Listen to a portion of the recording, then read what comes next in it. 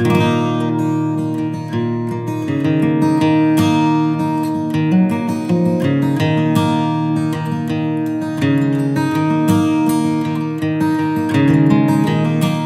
in the last episode, we explored the once blood-soaked grounds of the Franklin battlefield, and I have to say, that was one of the more unique battlefield experiences that I've ever been a part of. Their interpretation and the things that they have there were just incredible.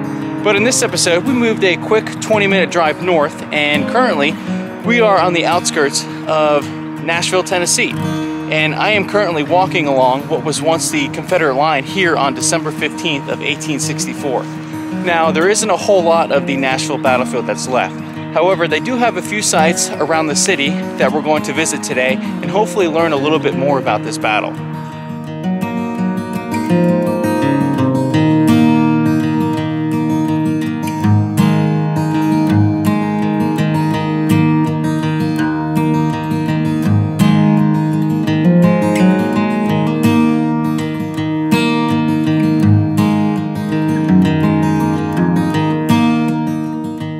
So here is Monument Park, and you can see the well-kept monument there, but something that's even cooler is this giant basset oak, okay? So this was part of a 1,500-acre farm that occupied this area at the time of the battle, and the Confederate line would have been just in front of the tree in this area here. Now this basset oak is a witness tree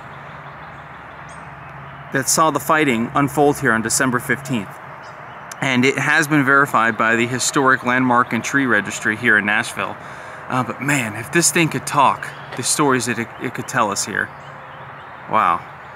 Now, just to give you a little backstory as to how both armies winded up here in Nashville, following the devastating Confederate defeat on November 30th at the Battle of Franklin, the Union forces would pull back to consolidate their forces in and around the outskirts of Nashville. Well, Hood and his Confederate forces would pursue the Union, and the Confederates would construct defensive works, the Union would construct defensive works, and you'd have kind of a no man's land in between both armies here. And Hood's plan was to construct these works in an attempt to draw the Union out of theirs for an offensive attack, which is exactly what happened. So my inner child's coming out a little bit. You can't not come here, talk about a witness tree, and then not at least touch it. Not telling me anything, unfortunately. All right, so we're making our way down to the monument here, and this is the general area where the Confederates would have constructed their breastworks here. So they would have run in this direction, they would have ran this way, anchored on the left flank by redoubt number 1, and then they would have kind of cut southward and run this way. Maybe a mile and a half away from this location. And panning back to my right here, the Confederate works would have ran in this general area, and all the way, I don't know, 2 to 3 miles, and it was anchored on the right flank by a position called Granbury's Lunette. Now, lunette is just a fancy term for a crescent-shaped fortification. But here is not necessarily the exact center of the Confederate line, but I would say pretty close to it. And let's have a closer look at this monument here. So here is the monument here at Monument Park, and I believe the original monument that was constructed was destroyed in the 70s by a tornado at a different location. And following that incident, they established Monument Park here, and the monument was rededicated to those who lost their lives here on both sides. And panning back towards the monument,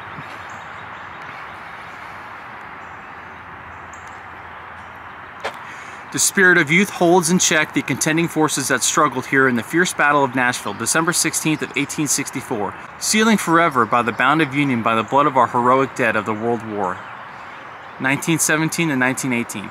So I guess this monument's also dedicated to soldiers who lost their lives and fought in World War I. It is a pretty well-kept area, and I'm going to pan to my right here, and you can kind of see we are right in the middle of a neighborhood here on this beautiful Nashville morning. And like I touched on in the beginning of the video, a lot of sites that were once home to the battlefields of Nashville are no longer existing. We've lost them to time and development, but there are some pockets of historic sites to visit here in Nashville, so don't be discouraged. And then here is the witness tree one more time. Gosh, this thing is absolutely massive. I don't think the camera does it justice.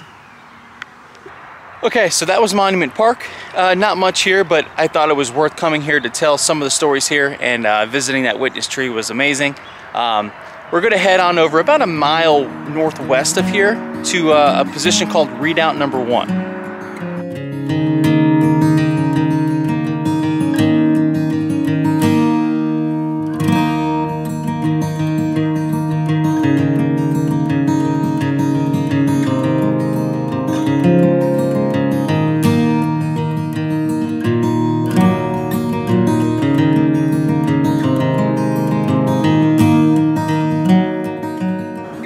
So here we are. Now, as you can see, we're kind of in the middle of a neighborhood, but luckily for us, looks like a storm came through with all this foliage here. Luckily for us, part of the Confederate Redoubt Number 1 has been preserved. So Confederate Redoubt Number 1 saw a lot of action on the first day here on December 15th of 1864. And it was the northernmost fort anchoring the Confederate left flank. Now, the Confederate line ran along this way, and it didn't continue in this direction. It would cut south, essentially refusing their line, and it would run in this direction. Now, Redoubt Number 1 was one of 5 redoubts the Confederates constructed here. They would have 2 and 3 south of this position, and then they would have 4 and 5 out in front of their lines, and the goals of those redoubts was to break up any Union attack. Well, unfortunately for the Confederates, they were highly outnumbered here, so all redoubts 4 and 5 did was offer the Union easy access to capturing men and artillery, because they really didn't put up much of a fight. But just to kind of reorient you, we are facing north. I don't know if you can see it, but you can kind of make out a few buildings in the Nashville skyline there. And the Confederate line would run this way, east, and where we started, Monument Park, is probably a mile and a half, I don't know exactly, but it would be in this direction. Now, beyond Monument Park was the position of Granbury's Lunette that we talked about a little earlier in this video, and that was anchoring the Confederate right flank. But before we talk about that, we're going to talk a little bit about Redoubt Number 1 and some of the heartaches the Confederates would have had to face here, arriving in Nashville in early December. So the Confederate forces would leave Franklin pursuing the Union forces, and they would arrive in this area around December 2nd. Now, on December 8th, a very nasty winter storm would roll through this area and wreak havoc on both armies for an extended amount of time. And the ground was rock hard with ice. Whatever ground was soft was now completely mud. The soldiers were exposed to the elements. So making these fortifications was a lot harder than it normally is. Remember, at this point in the war, 1864, both armies are experienced. Both armies know how to build fortifications, and both armies know how to effectively build what they need to in a short amount of time, but that wasn't possible here. So this area of the Confederate line was under the command of Major General William Loring, and in Redoubt Number 1 here would be about 200 men. 100 of those would be manning 4 smoothbore Napoleons, like you see before us here, and the remaining 100 would be infantry supporting these guns. Now, Redoubt Number 1, like we touched on, is the northernmost fort, and which made it an easy target for the Union position at Fort Negley, which had several batteries there, and they were able to wreak some havoc in this area. Now, I believe Fort Negley is about 3 miles from here. So the men here were not only exposed to the elements, not only was it hard to make these fortifications, they were exposed to artillery fire now, and they were vastly outnumbered, because you would have Union troops pretty much along this line here, just waiting for the word to assault. So before the Union would launch their main attack on the Confederate left or the Union right, George Thomas wanted to launch a diversionary attack on the Confederate right or the Union left. Hopefully I'm not confusing you there. That's the area of Granbury's Lunette. And that diversionary attack was supposed to take place at daybreak. However, due to dense fog and obviously other weather conditions that we talked about, that diversionary attack was delayed. Fighting in that area didn't really begin until around 8 a.m. that morning. Now, like we've mentioned a few times in the video, Granbury's Lunette anchored the Confederate right. It was crescent shaped. So it was manned with artillery and infantry. Now, it was named after General Hiram Granberry, who was killed a few weeks prior at the Battle of Franklin on November 30th of 1864. So you would have 4 artillery pieces and almost 350 men manning Granberry's Lunette. And tasked with assaulting Granberry's Lunette would have been Major General James Stedman's corps. And they were launching a feint, which means you want to hit the enemy in one direction and then deliver a haymaker in another direction. So kind of catch them looking in the wrong location. Hopefully they pull forces from this area to reinforce Granberry's Lunette, and now this area is weakened. So that was the goal. Now, something that's interesting about the assault on Granberry's Lunette and the Battle of Nashville as a whole is the United States colored troops had a heavy presence in this battle. They saw a lot of combat here, a lot of hard fighting. And 2 of the 3 brigades on the Union left, or the Confederate right, at Granberry's Lunette were made up of United States colored troops who were actually seeing their first combat. So the Union would launch their feint, almost 7,000 infantry, against Granberry's Lunette. And unfortunately for one United States colored troops brigade, the Confederates sprang a trap. As they were advancing towards Granberry's Lunette, they were attempting to essentially outflank Granberry's Lunette. The Confederates knew this. Well, they held their fire to the last minute. When they would open up, they would essentially tear into their flank. Most of the regiments would then seek cover in a nearby railroad cut. Again, the Confederates would know this. Unfortunately, the railroad cut was a lot deeper than they anticipated. Once they began jumping into the cut to find cover, men were breaking bones, men were suffering injuries, and Confederate forces were essentially lining the top of the railroad cut, firing down on these United States colored troops. And it's estimated that hundreds and hundreds of brave United States colored troops would be killed in the action at Granberry's Lunette. Now, to bring you back to redoubt number 1, here's one of the pieces here. Man, there is just nothing better than Civil War artillery. And obviously a lot of this foliage wasn't here. You would want these open fields of fire here.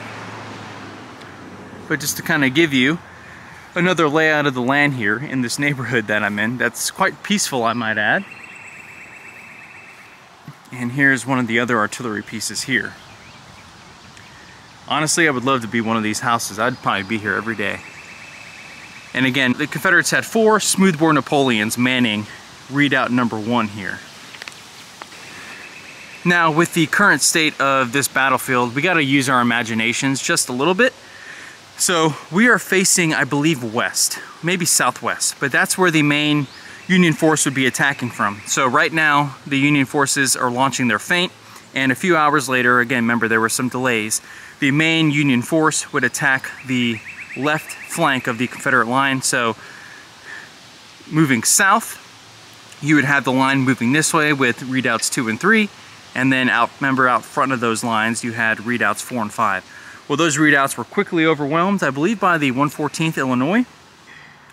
So this position here, they had to worry about being outflanked, and they were also going to be attacked from the north here. So they're going to be hit from 2 sides, along with violent fighting all around the Confederate line here. Remember at Monument Park, where we visited, there was fighting in and around that witness tree as well. So redoubts 2 and 3 south of this position fell pretty quickly once redoubts 4 and 5 fell as well. And around 4 p.m., the final assault to take redoubt number 1 would begin. And a man by the name of Lieutenant William Hall of the 36th Illinois stated that he was able to take about 20 to 30 men around redoubt number 1 in this direction, and then come up from behind and capture the redoubt. Now, I couldn't really find any accounts backing this up, but I also didn't find any accounts dismissing it. So I thought it was worth at least sharing here. There is nothing better than coming to a battlefield nice and early. You have it to yourself. Granted, this probably isn't a huge tourist draw here at redoubt number 1, but there's nothing better than coming to a section of the battlefield, having it all to yourself, and it helps me envision it and kind of how things unfolded here. You got to use your imagination a lot with this one because there's modern structures all around it. But if you're ever wanting to go to battlefields and stuff, go early, because then you can truly just take the time to take it in. Now, following the final Union assault here, this position would obviously fall, and it would just domino down the Confederate line. So redoubts 2 and 3 fell, redoubt number 1 fell, and now the rest of the Confederate line was beginning to fold. Hood, instead of retreating from this battle fully, he would consolidate his forces a couple miles south of this position and reestablish new lines. And that's where we're going to be headed next. There's one spot left of that portion of the battle, and I can't wait to share this with you.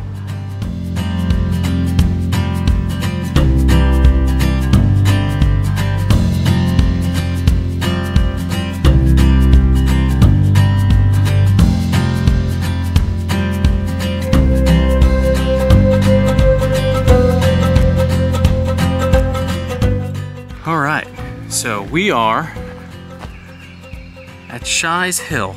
Now, at the time of the battle, this would be called Compton's Hill, and we'll get into why this hill would be renamed to Shies Hill a little bit later in the video, but I just want to kind of reorient you as to where we are since we have moved. So redoubt number 1 and Monument Park are in this general direction, several miles.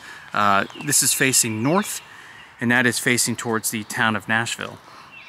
Now, we are at Compton's Hill, or Shies Hill, which is anchoring the Confederate left flank.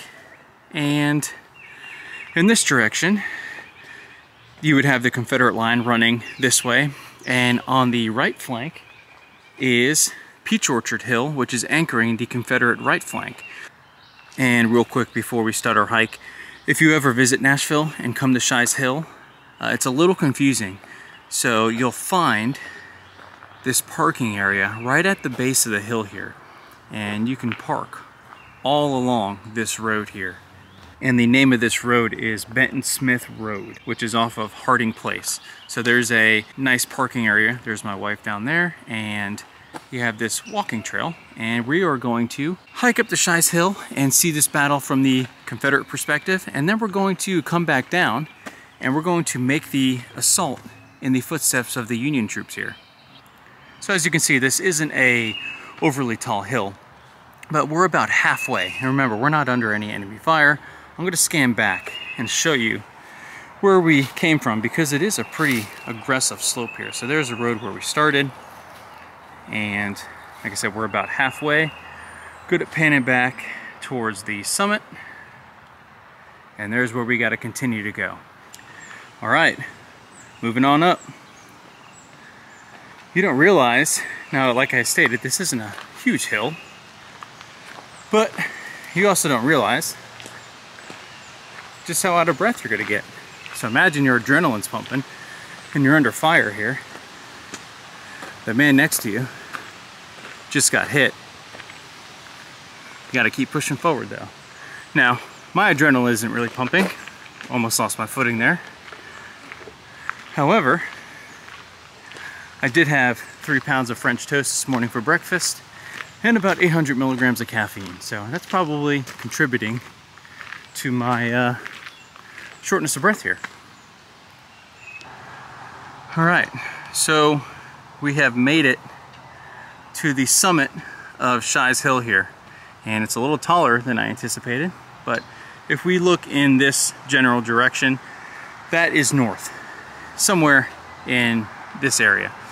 That's where the city of Nashville currently is, and that's the position of the Confederate fortifications that we visited earlier in this video, Redoubt 1 and Monument Hill. So following the Union attacks on December 15th of 1864, the Confederates would pull back several miles south to this location.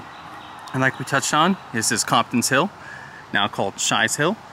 And along this way, and the camera here, the Confederate right flank was anchored by Peach Orchard Hill. And now we are on the Confederate left anchor of Shies Hill here.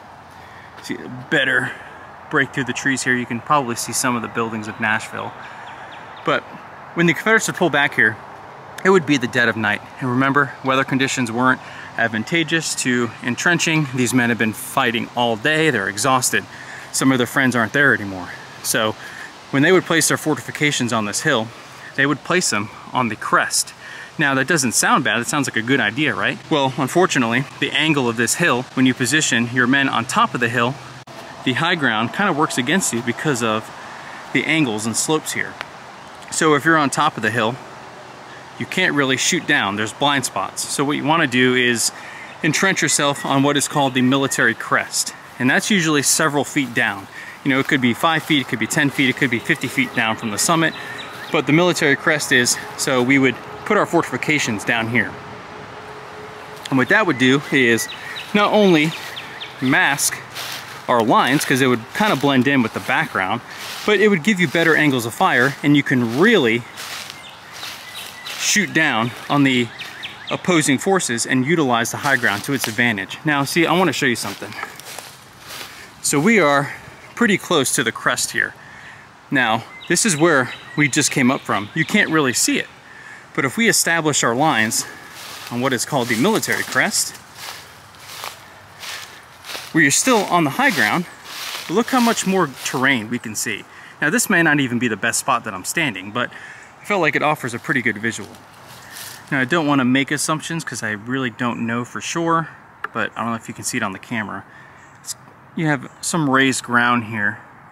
I'm not sure if those are the original Confederate earthworks that were constructed here for the battle, or if they've been restored, or if it's just protruding out because it's right next to the walking path. But that kind of gives you an idea of where the works would have been at the crest of the hill here. And I want to show you one more time of the crest here. Now from here, this looks like a pretty good position. But remember, you got breastworks and you're crouching down. You can only lower your muzzle so far until the Union troops are on top of you. Again, can't really fault the Confederates because we weren't there. We don't know what kind of conditions they were experiencing, and the manpower issues, tool issues, what the ground was like. But here we are on Shies Hill, facing north, and we're going to continue on here. Now, upon morning, Benjamin Cheatham was not very pleased when he would wake and find that his lines here were out of alignment with the rest of the lines of this direction. So before the attack, they kind of had to reorganize their lines here to make sure that there wasn't a gap in them. They were able to clear out some foliage here to build some makeshift breastworks and some earthworks, but again, they did this through the night. They were exhausted. Remember the weather conditions. And another issue the Confederates were facing is their artillery. They were already outnumbered 3-1 when you talk about their artillery. Now, I believe 30 of the 34 guns in Cheatham's corps, I believe, were unavailable. It may be a little more were available, but I remember reading a large portion of Cheatham's guns were unavailable. They just couldn't get into position in time, and the ones that were able to get in position were pretty much ineffective. However, they were able to place a reduced battery on one of the slopes of Shies Hill here, and that battery would be commanded by Captain Rene T. Beauregard, who is the son of P.G.T. Beauregard. So I thought that was pretty interesting. But these Confederate batteries stood no chance against the Union batteries who were entrenched. They far outnumbered the Confederate pieces like we just touched on, and this place got hammered by Union artillery here. So something that I find interesting is in this area you had Finley's Florida Brigade. Now, I don't know the exact location, but it was somewhere in here. And within that Florida Brigade was the 3rd Florida Infantry Regiment. And due to their losses, they kind of combined with the 1st Florida Infantry Regiment. And at this battle, they were kind of referred to as the 1st/3rd or the 1st 3rd Florida Infantry. Well, within that Florida Infantry unit was a company, Company B, of the 3rd Florida Infantry, and they were mustered in St. Augustine, Florida. That is where I'm from. So I find it fascinating that I traveled here from St. Augustine and I'm standing in the exact spot that men from my community 150 to 160 years ago would muster and find themselves fighting on the slopes of Shies Hill here. And to come to this very spot is a pretty cool feeling, because I didn't really know about this until I was doing research for the battle, so I wanted to share that with you. But this is the general area of Finley's Florida Brigade. Now this area would be breached by the Union infantry assaulting up Shies Hill here, and Finley's Florida boys were some of the first to give way here. So this is a little bit of Shies Hill in the Confederate perspective here. Now we're going to move back down the slope, and we're going to make the assault in the footsteps of the 10th Minnesota Infantry Regiment and the rest of the Union soldiers. All right, so We made our way back down the hill, and we're going to learn about this battle from the Union perspective. Now, my wife just brought up a good point. She asked why I didn't film going up with the Union perspective and then the Confederate perspective instead of going up there, coming back down just to go back up again. And you know what? I don't really like her logic. So we're going to keep it unorganized and chaotic here. But this is the general area. This is a monument dedicated to the Minnesota troops who fought here. We saw the Minnesota flag on top of Shies Hill. Well, this is offering a little bit of insight as to why there's a Minnesota flag here. And I'll read it for you because it's probably hard to see. On Shies Hill, December 16th, 1864, Minnesota troops made what historians call the decisive charge in the decisive battle of the Civil War that led to the destruction of the Confederate Army of Tennessee. The 5th, 7th, 9th, and 10th Minnesota were in the 1st Division of the 16th Corps, fighting as a detachment of the Army of the Tennessee. Minnesota suffered the most killed and wounded following the Battle of Nashville, and that regiment, the 10th Minnesota, suffered the most casualties of their brigade combined. Now, we just touched on multiple Minnesota regiments. We're going to walk in the footsteps of the 10th Minnesota, and we're going to begin making our way up Shies Hill here. So we just started. Now, we're in the footsteps of the 10th Minnesota. Now, this wasn't a straight-on attack. Minnesota was kind of heading in this direction, so their flank was kind of exposed, and the Confederates were pouring deadly volleys right into their flank. But they kept pushing forward here, up the summit of Shies Hill. We're going to continue making our way here. Just a beautiful area. And while we're talking about weather, I've mentioned it numerous times in this video. Look at the size of this tree here that has been uprooted at some point before my visit. Just another testament to the power of Mother Nature. So imagine brutal ice storms in December of 1864 and what it would have done to the terrain here. All right, continuing on. It gets kind of steep here. And let me show you something here. Now, you've heard me mention military crest. Well, you can't see the crest of the hill. It is a little behind this ridge here. The Confederates put their lines too far back. So I'm not exactly sure how identical this terrain is now in 2023 as opposed to 1864. But again, this offers a little bit of insight into the Union assault here. And we're going to stop at the 114th Illinois Monument here. They were also part of the 16th Corps, and they were also part of this attack. And they saw a considerable amount of action on the first day of the battle as well. They were in charge of taking redoubts 4 and 5 that were the Confederates' advanced positions on December 15th of 1864. Now, in this location alone, Minnesota would suffer 3 enlisted men killed, 1 officer killed, and you had 11 enlisted men wounded, 4 of those mortally. I'm not sure how long this attack took, but the 114th suffered some casualties in this general area as well. All right, let's continue on. So we're beginning to make our assault. Right now we would probably be getting hit with small arms fire. The Confederates didn't have much artillery like we talked about, but this is straight up. Remember, we're trying to maintain our linear formations here, and footing's pretty tough. So imagine December 16th of 1864, the ground is hard with ice. In some areas it's probably really muddy, footing's probably very difficult, and now we're under small arms fire, and the 10th Minnesota, which would have been assaulting through this area, their flank is exposed. You can't see it on the camera, but behind you directly is the summit of Shies Hill, and we're kind of moving perpendicular to Shies Hill. So our flank is exposed, and right now we are suffering heavy casualties, but we're pushing forward. I almost lost my footing there. I don't know if you saw that. All right, so I'm gonna hop off the path a little bit. There's a worn section here that looks like it's kind of a natural path, but I want to get off the established path here, and we're walking up Shies Hill. Remember, we're a Union soldier making this assault up the hill here.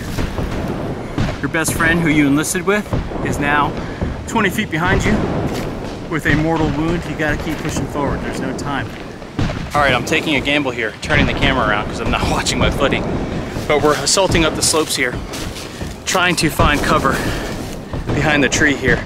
You can hear the mini balls ricocheting off of it. You know, maybe I'm reloading, maybe I already fired a shot. Maybe I just fixed my bayonet and I'll take my chances. But now we're continuing. We're continuing, we're almost there. You keep advancing, keep advancing. Now your adrenaline's pumping. You're almost at the summit. And finally, we break through the Confederate line and begin the Confederate collapse here at Nashville. Before we wrap up, taking a little more time to kind of walk in the area of Finley's Florida Brigade and the St. Augustine Blues, Company B of the 3rd Florida Infantry. It's just a really cool moment, at least for me. You know, there isn't a whole lot out there about the St. Augustine Blues, but to find one of the places that they fought. I don't know how many died here, I don't know how many even made it here from their initial enlistments, but it's just, I admire the bravery on both sides. I mean, you don't have to agree with a certain cause or ideology to acknowledge the bravery, and that goes for the United States Colored Troops as well. You know, those guys picked up muskets and fought for something they believed in when they were facing a lot of adversity, even from the Union, and yet they picked up a musket without hesitation, charged up Peach Orchard Hill, and suffered horrendous casualties in the face of overwhelming Confederate defenses, and they carried on, and I admire that. I can't tell you how much I admire that. Now that I got my breath back, in the beginning of the video we mentioned that this hill was called Compton's Hill. It is now called Shy's Hill. Well, William Shy was a lieutenant colonel commanding the 20th Tennessee at the summit of Shy's Hill. He would be shot and killed point blank right to the head, and because of his bravery and his determination to hold this ground at all costs, literally it cost him his life, the hill was renamed after him. Now, Shy's commander, Brigadier General Benton Smith, he would surrender upon the Union forces overwhelming the Confederate defenses here, and he would be taken back to the Union lines. While he was being marched back to the Union lines, he was struck several times in the head by the blunt end of a sword. Now, Benton would survive his injuries, but however, he suffered brain damage, and he would be institutionalized in Nashville for the remainder of his life. That was a little bit about Nashville. A lot of the battlefield is gone, like we discovered, but there are still some sites that can really help tell the story of the Battle of Nashville here. And I hope that this video not only brings awareness to these sites, but hopefully you learned a thing or two, because like always, I do. And like I always say, we're gonna catch you on the next one. All right, so we're wrapping up here at Shy's Hill. What did you think, Reagan? What did you think? Is it everything you hoped and dreamed? Your first battlefield visit? Yeah, 10 out of 10.